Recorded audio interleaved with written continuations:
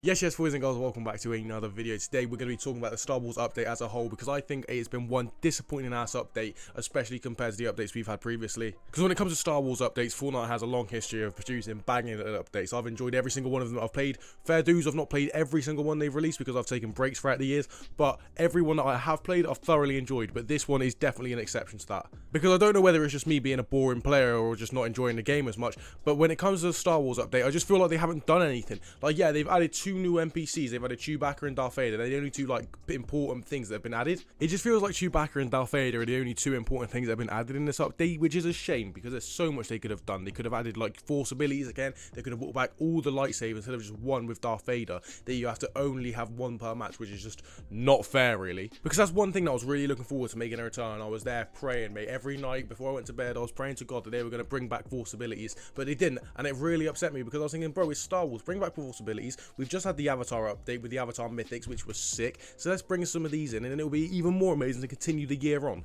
When it comes to Chewbacca, I like what they've done, to be fair. You know, you go in, fight some, stormtroopers, and you get Chewbacca, and he's going to be your friend for the rest of the match. I get that. When it comes to Darth Vader and the lightsaber, I really don't understand, because why wouldn't they just add more lightsabers to the match instead of 1?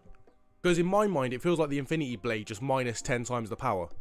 Like, the perfect way to do it would have been to have multiple Star Wars NPCs random maps with their own personal lightsabers. You go, defeat them, then you get them, and then we could play on the game with our own lightsabers with their own abilities. You know what I mean? Like they've done before, but for some reason, this update, they've just seemed to not care as much. It's like, I know firsthand when an update isn't that good, it means players drop off. Like me, personally, since the Avatar update ended, which I thoroughly enjoyed, and the Star Wars updates came in, it's been a bit lackluster and a bit dead. I've played 100% less, like I've played so much less. Which once again is a great shame, because I was really looking forward to the Star Wars update. I was thought, oh, it's a new Star Wars update, they might be doing something different this time, they might, bring some cool things in, but here we are. When it comes to this Star Wars update, I feel like it's just lackluster and a bit dead, because just every other update has been pretty sick so far this year, but then this comes in and it feels like it's added nothing to the game, because there's no new places to land either, and that really annoys me, because in LEGO Fortnite, when the Death Star came out of the sky and crashed, I was really hoping they would incorporate that into the Battle Royale, so we'd have like a crashed spaceship. That would be mint.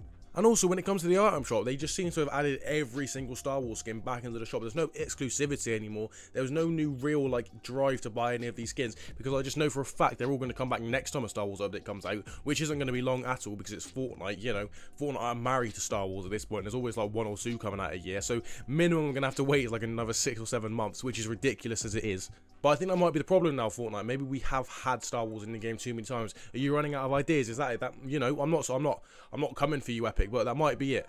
It's just a little bit upsetting, because when it comes to Star Wars, I know that they can do amazing things with updates. They can actually bring in some amazing weapons that are going to make the season even better. But this one, it just feels like they've completely forgotten about it, especially with the new season coming out in only a few weeks. Maybe they have just been like, this is a filler update to get people through till the new season, and we won't care that much about it.